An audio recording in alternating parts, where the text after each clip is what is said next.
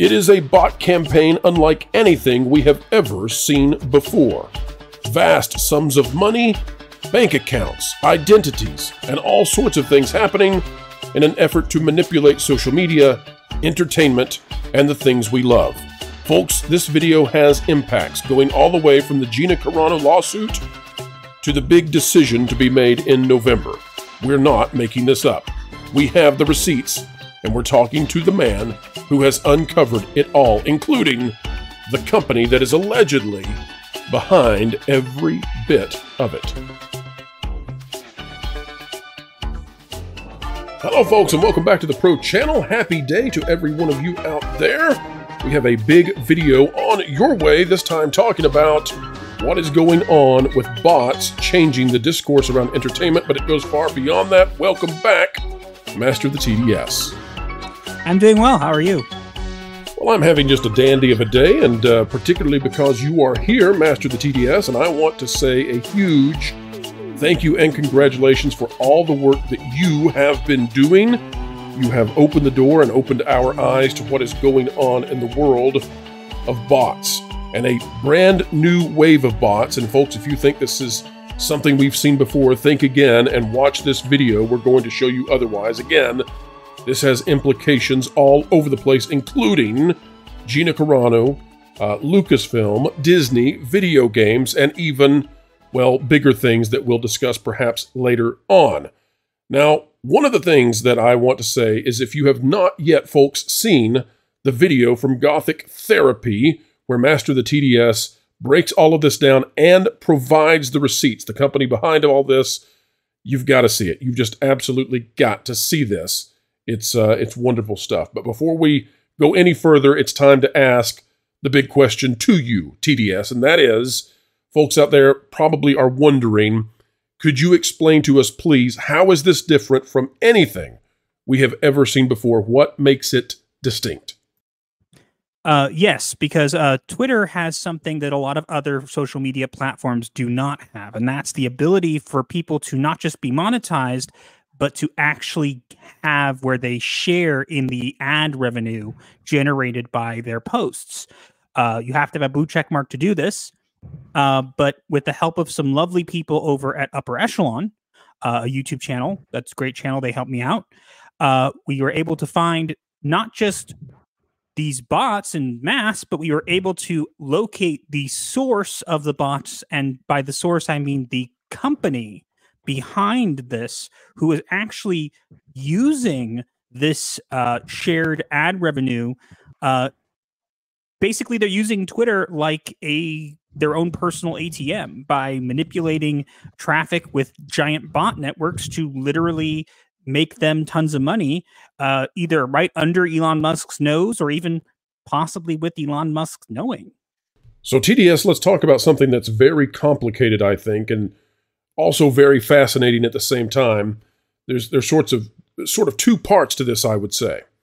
And so the first thing that I'm thinking about is that often these bots that are associated with this vast conspiracy of blue check marks connected with bank accounts, connected with fake identities, or perhaps real stolen identities, whatever the case might be, they're promoting entertainment. They're promoting TV shows, streaming, movies, Disney, video games, etc. And so that's an odd thing for bots to be promoting unless someone is paying them to do that, because, well, you would anticipate that whatever this is takes a large amount of effort and a large amount of funding to do.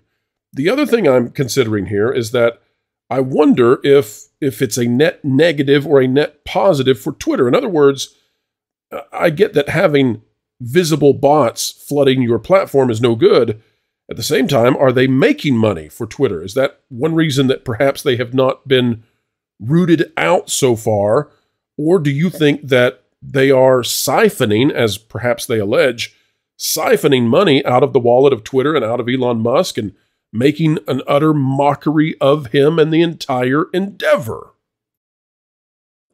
So that's what they claim. They actually, the company behind this claims, and this is a direct quote, that you can get money out of Elon Musk's pocket. That's one of the things they specifically say. to answer the question of whether this is a negative for Twitter, I would say yes and no. And I'll explain what I mean.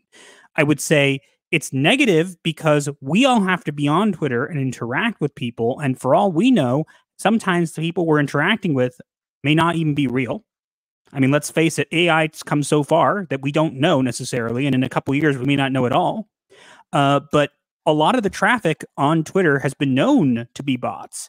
But now it seems like it's gotten even worse with Elon Musk. And I'm not just talking about those link in bio bots that we get all the time. There's tons of them. I actually would say about 7 different kinds that I've been tracking, but these ones in particular that I've been focused on are the ones that are promoting things. Now, I will say that they definitely influence the trending. I've actually confirmed this because recently a lot of them were posting about Doctor Who.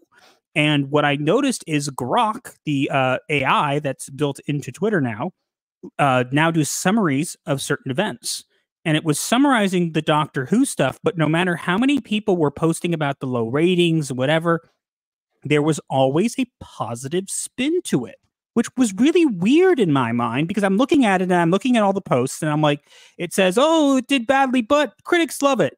And I'm looking and scrolling and it's like everybody's saying how it's, oh, I don't really like it, or oh, I liked it, but or whatever. And you kind of go, well, what's going on there? Well, if we keep in mind that they can do this, it's potentially skewing the results there. And that's actually evidence of that. Now, I don't cover that in my video here, but what I do cover is, as I said, this company using these bots to farm for monetization. They're definitely doing it, as I said, to take money out of Elon Musk's pocket. But I would say, at least in regards to Elon Musk, now I don't know how much he's involved in this. You can say maybe he's aware, maybe he's not.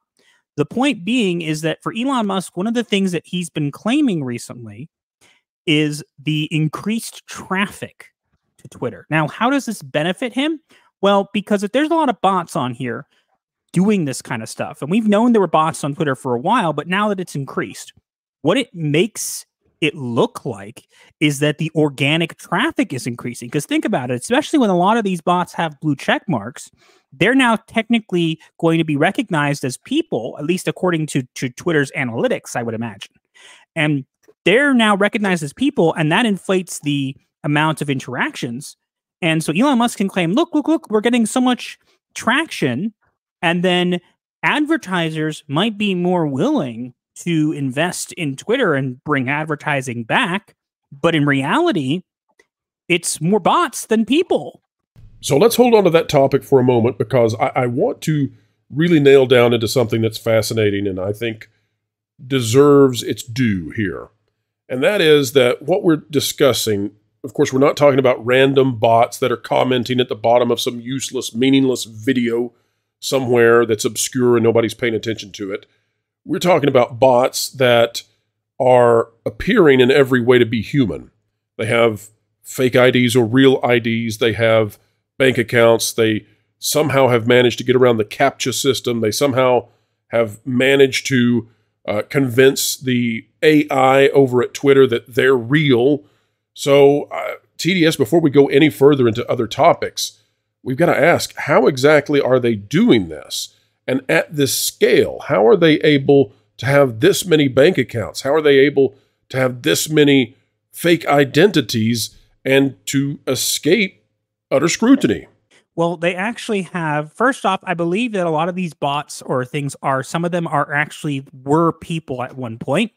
They're bots from third-party services that sell engagement and stuff like that. When it comes to Twitter, you can buy bots in bulk there. When I say bots, I mean accounts that were botted and then resold. So that would be easy.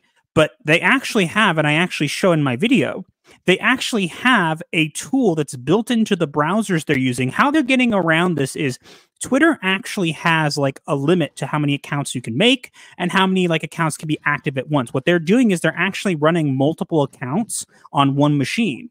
And what they're doing is they're doing this through different browsers. So each they're the same browser, but different instances of the same browser. And built into that is a tool that automatically solves CAPTCHAs. You can literally watch the video footage in my video of it solving the CAPTCHAs manually. Not manually, but automatically. And you can watch it and you can see that they're doing that and they get verified. Because keep in mind, I will actually tell people something that people may not know. Twitter actually has very good bot detection. I know that may sound strange, but it's true. I have made an account to follow some of these accounts to see what they're talking about. And a lot of times I would get locked out after a certain amount of following or a certain amount of interaction. Why? Because it actually could detect that there was some suspicious activity. But with these CAPTCHA solvers and whatever, potentially you can get around that fairly easily. And these people are doing that. They're using these built-in tools to get around Twitter's identification system. And what about the bank account issue? The bank account issue is not actually that difficult because you could potentially, I would imagine, connect one bank account to multiple accounts or whatever. I don't know exactly how they're doing it. My thought would be potentially, because you can potentially become like an organization on Twitter. It's a thing. You can get like a different check mark, and anybody who's like involved in your organization can get a check mark for free based off of that. I had not thought of that. That's my thought. I also want to correct you on one other thing. This is something that Upper Echelon in his video goes into a little bit more, but it was something we were discussing. I worked together with him on my video and with his a little bit. So there is actually a hidden tier of blue check mark. And when I say hidden tier, it's not going to sound that hidden, but it was something that I was made aware of that isn't something I knew about. Did you know that you can actually verify your account with ID? I did not. No. You can literally look. If you look in your settings and you have blue check mark, you can look. It literally it has the ability to be identified with an ID. Now, why is this important? Because Upper Echelon goes into it in his video, but it's fairly easy. Unfortunately, I'm not going to tell people how to do it. An ID in many of these other countries, yeah. But it's also fairly easy to go on dark web and steal an ID and use it and verify these accounts. Now, why am I bringing this up? We haven't seen a bunch of blue checkmark bots that are ID verified. But what I can tell you is the person who runs this company is ID verified. And my thought, perhaps, I can't prove this, but I would imagine that being ID verified makes it a lot more difficult for you to be flagged as a bot because, I mean, you ID verified. But the funniest part is what runs this ID verification? AI. It does.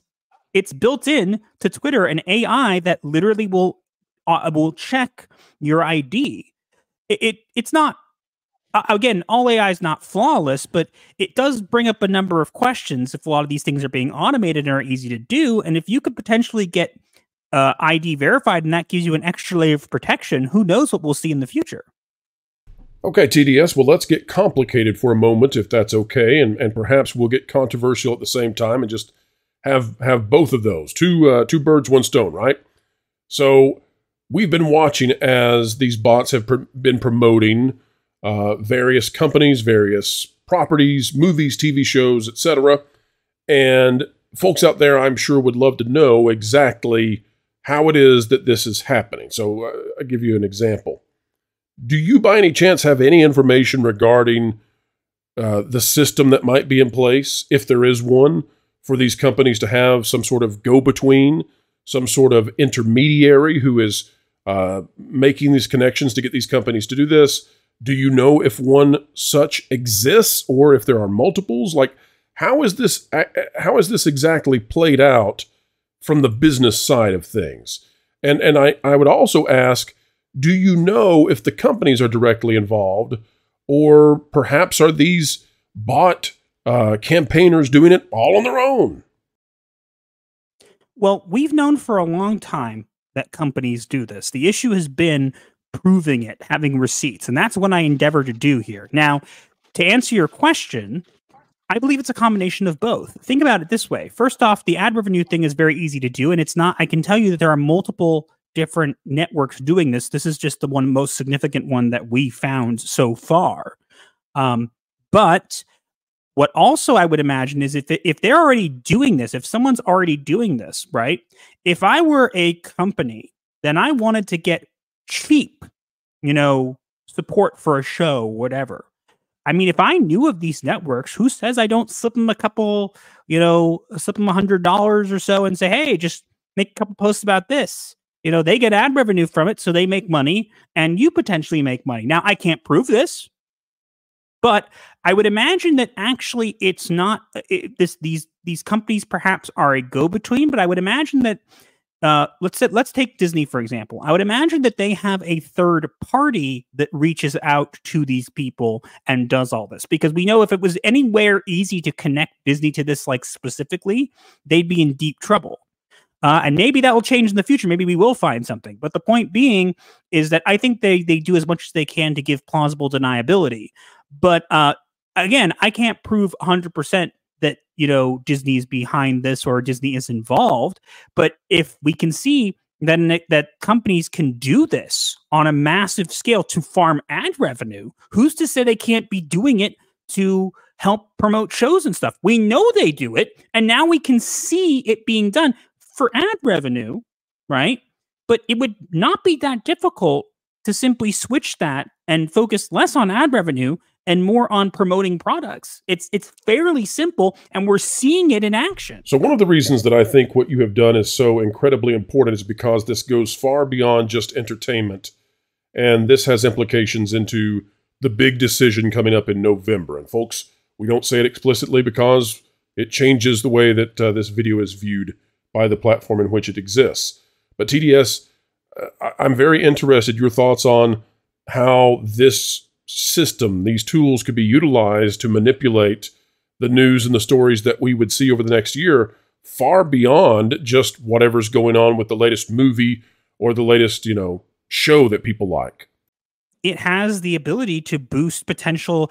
And I will tell you that I have seen, so I can tell you, first off, you're 100% correct, and it's already happening. I don't get into politics when it comes to this kind of stuff, at least because it's not my forte. But I can tell you it's already happening. I see it every single day. And basically what these things can do is they can bolster opinions. Think about it. If someone makes an opinion, and let's say, for example, the majority of people don't agree with it, but then suddenly a bunch of bot accounts come in and they're all echoing it with slight variation, and it boosts that post up, it now suddenly makes that person seem like they have more support, when in reality, they don't. Now, any normal person might look at that and go, something's fishy here, right? But if you're not spending like a lot of time and you're just like scrolling and you see a post that's got 60 comments and you don't click and look through each comment and you just look at a couple, right? You may now think that that post got more attention than it actually did, but in reality, it could just be a bunch of bots parroting what the original post was saying. And now it looks like this person has a giant support network when in reality, they don't. Of course, we need to reemphasize again, folks, that these bots appear to the average person who's not watching videos such as this, they appear to be completely legitimate. They have followers. They're interacting with one another. They've got the blue checks. They're verified, right? They've escaped the CAPTCHA system. They have identities, one would assume, and yet they're not. Now, what we're looking at here on the screen, TDS, this is something that would look very bizarre to the average person as well, but to you, this makes perfect sense. Could you explain what these colors are and what they represent, how all of this works? It's very impressive.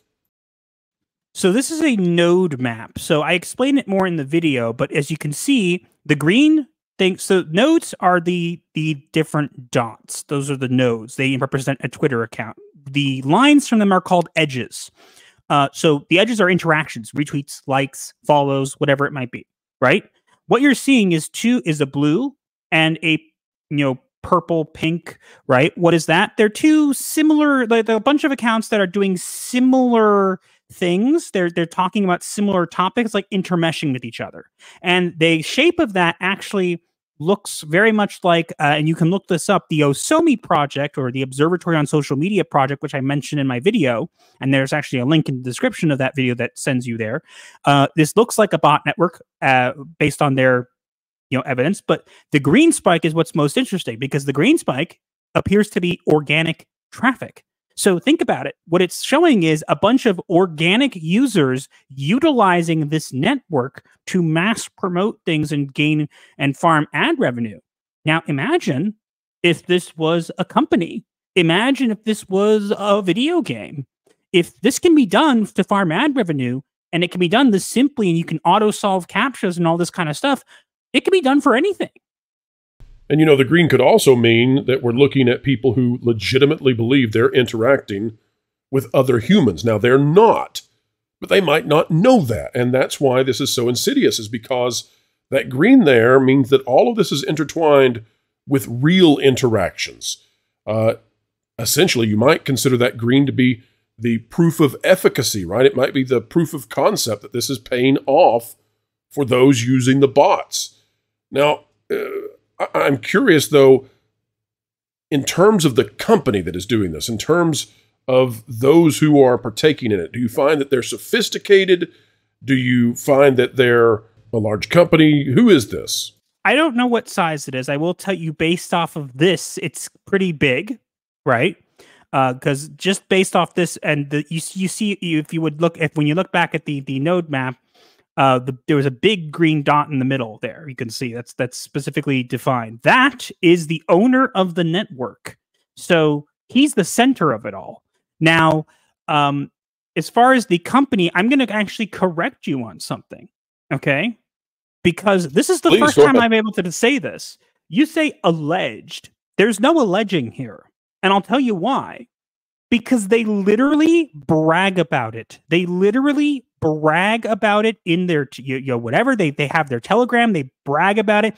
They uploaded videos to YouTube showing them doing this, showing the capture solving, showing them using multiple accounts, showing a guy clicking a button and getting like a dozen payments all at once. It is literally not even a thing anymore. Like, this is actually happening. Like, I would suggest, if you want to move forward a little bit in that video, at a certain point, you can see a window. Here, look at this. Look at that. That is someone pressing a button. Look at all those payments. This was uploaded to their Twitter account. This is someone pressing a button, and automatically all these different browser iterations are multiple accounts getting paid all at once. Because think about it. If it was one account getting paid like $1 million, that would set off some alarms. But if it's multiple accounts getting paid like $300, which is what they claim, look at this. I mean, it's so blatant. There's no alleging here. This is literally the owner of the network doing this. So this is another reason that all of this is different than anything we've ever seen before, and it really begs us to investigate this and get this going. We need people to see this. We need people to know what it is you found, because if you look at this, you know, on one side of this, you've got the companies receiving a request, one would assume, right? And I know the word allegedly could be problematic considering you brought the receipts, but I'll use it for the cause of care, let's say. These companies are, one would assume, receiving a request to promote or dissuade, by the way, some sort of property, and they're, one would assume, receiving money for that. But then there's something else happening, and that is that at the same time that they are being paid to promote or dissuade, they also are making money on the other side of this. And they say they're making money by siphoning cash straight out of Elon Musk and Twitter. They're making money on both ends. Yeah, and what's funny, it's good you mentioned that. I'll tell you something that's going to shock you. You don't even need the company, technically. You can pay them. Again, I'm not going to tell people where to go or any of this kind of stuff because I'm not alleging anybody do this.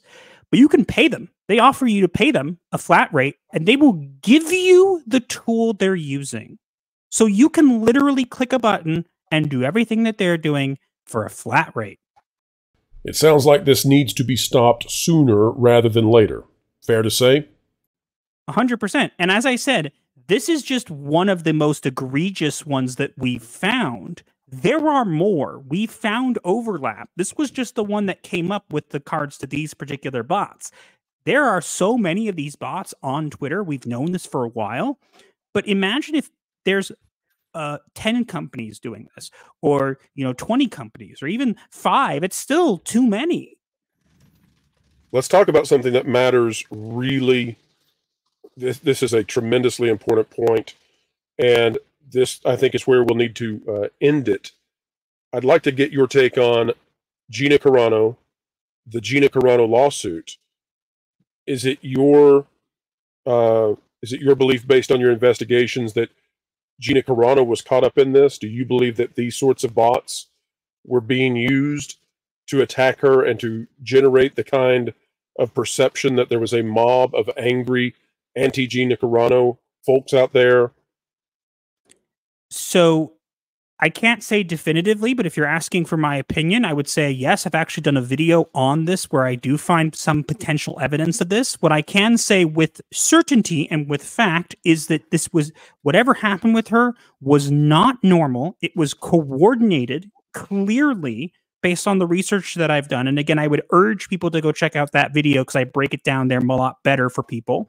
But it was clearly coordinated differently than most harassment you would think, because again, I explain more in that video. But if you're asking whether or not I think this would be deployed with that, 100%. Now, I don't know if it actually was, but I do know it was definitely a coordinated effort. And I look forward to that lawsuit because I'm wondering what will come up in discovery, or if Disney will even let it get there, because I don't know if they want us to see what we're going to find. TDS, if so Elon Musk is funding Gina Carano in the lawsuit. Elon Musk owns X/Twitter. Would it be your belief that Elon Musk and his software engineers, that they have the power to go back and look through the various responses coming to Gina at that time period and figure out if they were coming through an artificial location or locations? I would say yes, but the question would be if they're going to. I mean, I want to have faith in them, but I mean, this is so blatant now. If they want to win, I mean, if they could prove that there was a conspiracy of bots and we could figure out who was paying for those bots, that seems to have been the impetus for Lucasfilm to jettison Gina Carano. If it was all a ruse, I'd like to know about it really soon. I would too. That's something I hope that they're looking into. TDS, I have to say that after your work, I hope Elon Musk offers to hire you. And I mean that. You've done tremendous work here. You've done a tremendous service to, frankly, to society, because this is something that I have no doubt will impact the upcoming events, September, October, November.